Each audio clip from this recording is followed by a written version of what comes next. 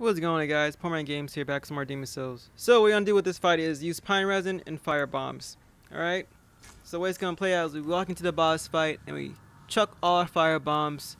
I say have around 13 to start off with. I think that will kill all the Phalanx minions. So the way this fight works is the Phalanx has minions around him with their own AI, and the Phalanx himself, the boss, has his own AI. So what we try to do is kill his little minions because they attack you, while he doesn't really attack you at all, from my knowledge. So yeah, you want to just throw your fireballs in that corner over there, free aim it, and you pretty much destroy a lot of the Phalanx, right? Like this. Pretty easy. He's super weak to fire. That's what I recommend.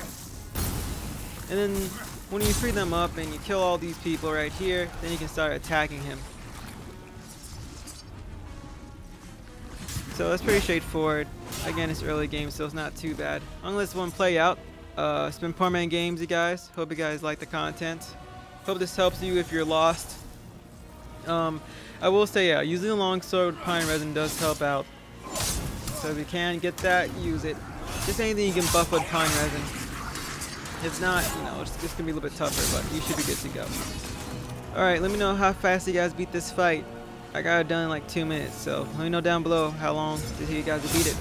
Alright, peace out, you guys. Good luck.